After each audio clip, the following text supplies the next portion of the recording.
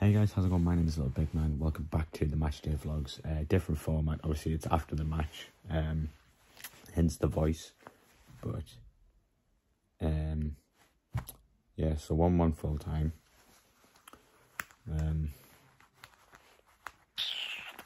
Bit annoying, to say the least. It's 3 points we needed. But, like, obviously, as we can see, it's 2 points lost. We didn't do anything special. Which is kind of our own fault. We just annoying. We just need the improvements. We need to make a signing by next week. I don't know who we play next week, but yeah. First half, we seem to start the game well. I mean, obviously, the stats will say we did only have one shot on target, but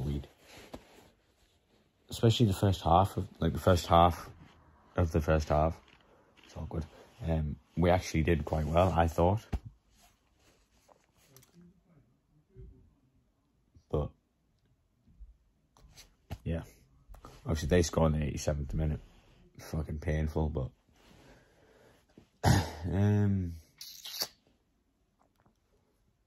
what can you do, The cells is fucking shit. I get now jumped by fucking João Pedro. I swear that cunt's a paedophile.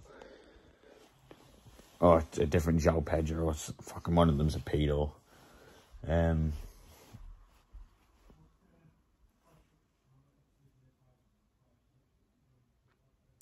But it's just one of those, isn't it? Really.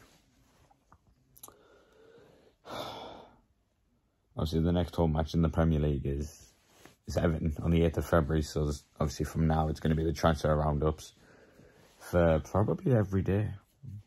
The way things is going. But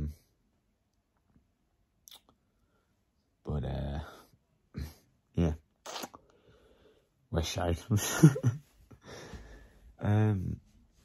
It's just annoying. I mean, we had that win against Burnley, but couldn't get the momentum. Yeah, so I mean, I guess obviously if we can get a win soon, get a bit of momentum going, then it could maybe help turn our season around. But I don't know anymore. I'm still not too worried about it. But we need to get signings through the door. We need to sign it through by next weekend. Whether it's preferably a centre-back. But we do need to improve centre-back and centre-mid positions. The front three I feel comfortable in. Obviously, if they could maybe get a few more shots on target, that'd be great. But, yeah.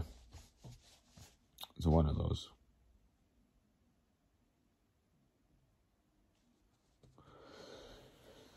But yeah.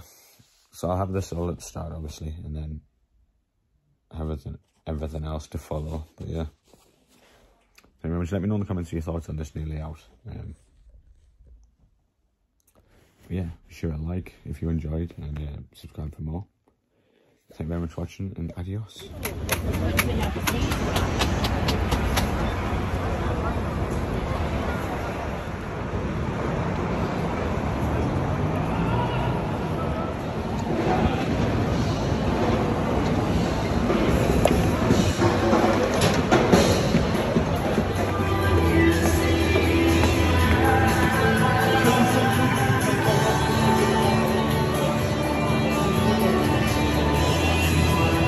Yeah, the team lineups here, starting with Watford's.